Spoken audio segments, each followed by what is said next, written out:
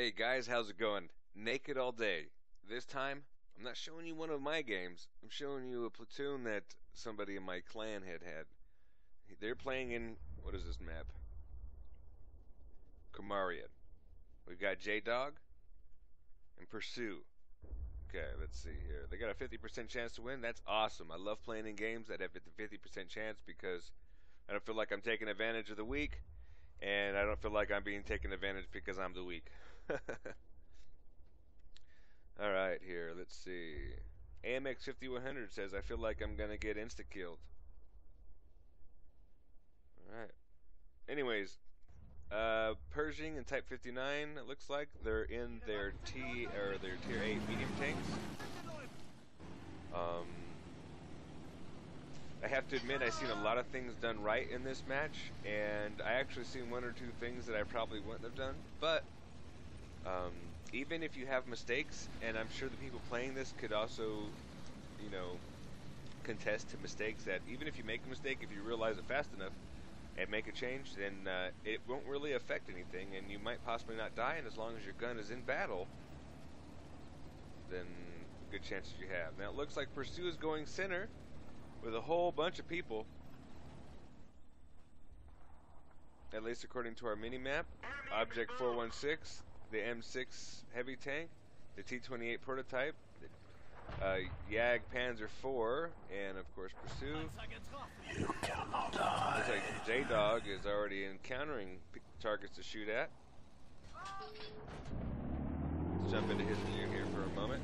I see. Now, if you guys don't know the armor on this tank, the hull is not that great, but the turret is pretty decent for its tier, so you can find a place like this window. Right? You cannot die. Can't get over there. Then, you know, it exposes none of your lower tank, it's just your turret. So, very bouncy, indeed. Very, very good decision. As a matter of fact, even the lower part of his turret is protected. And these people just keep giving him something to shoot at. There's only 3 tanks holding the zero line.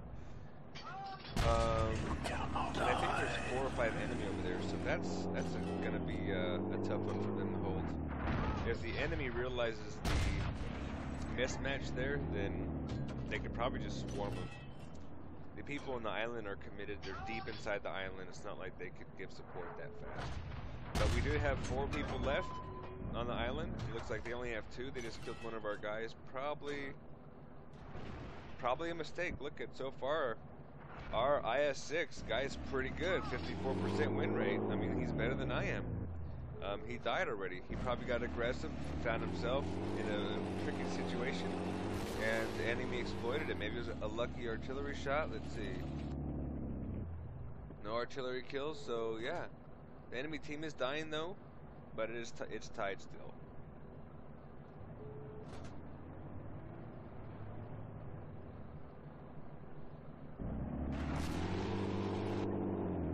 It would be cool if they could make a tool for people that make videos in order to be able to jump to anybody in the replay in the match, or maybe even see their damage as we go.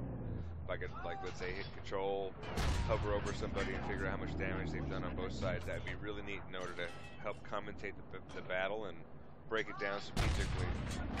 Now J-Dog took a blind shot there. I would have done the same thing. He has faced his tank is facing the island. If you didn't notice this, look at this. There's a reason why he's facing the island. The island can take shots at him, so why not face him with the heaviest frontal armor? Now J-Dog realizes that the battlefield is changing. He's adapting. Sure, there's a Tiger, and the Tiger, the driver over there is very good. But J-Dog knows that he needs to come up and start assisting the 1-2 line. I mean, the 9-0 line. And I'm sure him and Pursue are communicating, and they're trying to talk about it and see what they can do together to prevent them from flanking the whole entire team. Now at this point, it's still tied, except this team that we're watching on is at a disadvantage. Why are they at a disadvantage? Because the enemy team kind of has them surrounded. You know what I mean? They're being forced into a smaller and smaller pocket. Artillery's taking shots. The tank destroyers are doing what they can. Hellcat's a pretty decent guy. He knows how to play that tank pretty well. J-Dog's going to try to get closer to get more spots on people while staying in cover.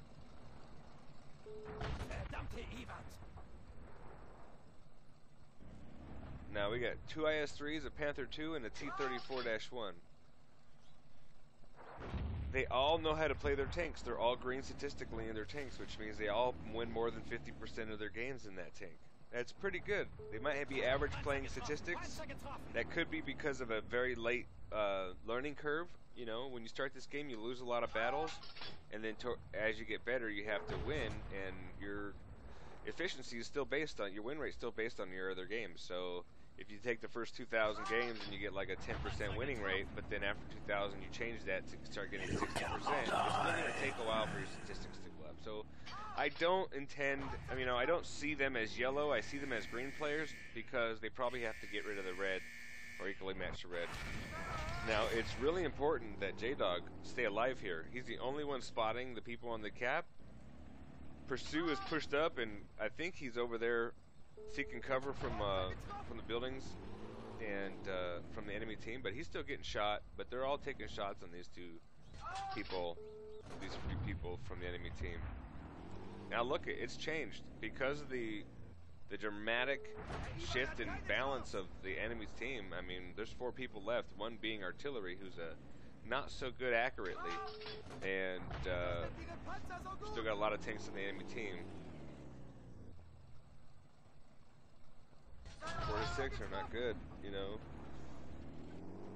Right now, the IS-3 way down there at the bottom on our team is still deciding to push unless he just died. He's pushing down there when he should be coming back to assist.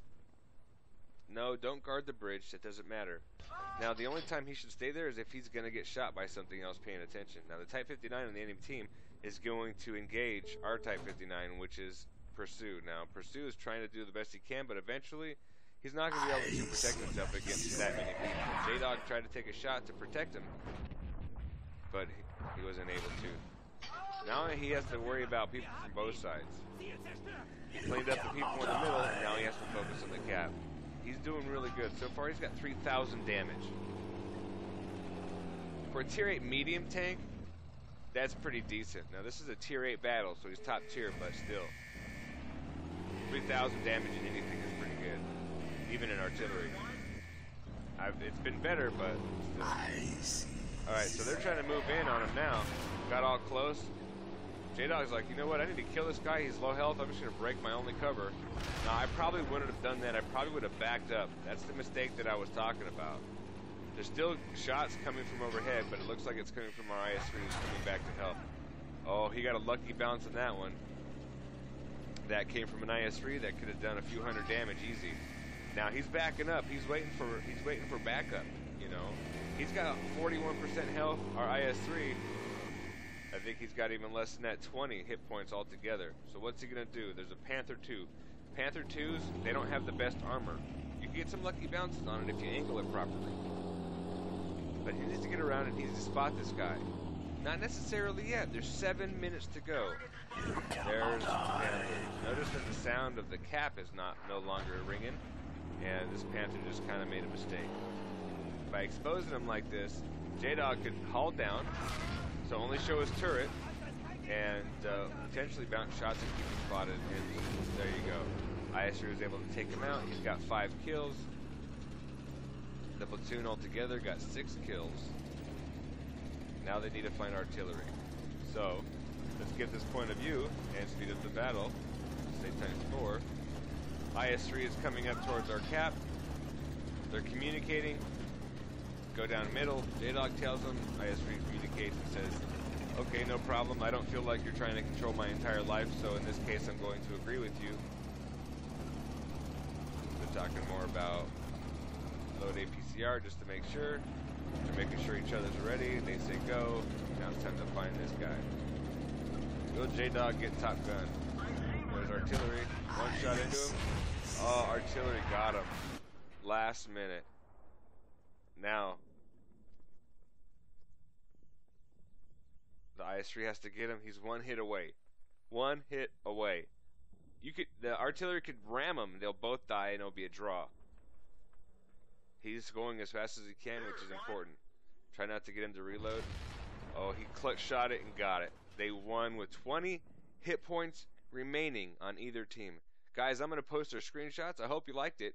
I salute you guys in the platoon. You guys did a great job. Very well carried. And just shows you that if you have people that know what they're doing, they could assist each other and change the battlefield. Even when good things go to bad, you can still take the victory if you just don't give up. Anyways, I appreciate you watching my video channels and all my videos. If you like what you're seeing, thumbs up, subscribe, and make a comment down below, because even if you just said that was great, that's going to help me. So I appreciate your support, and we'll see you on the next one.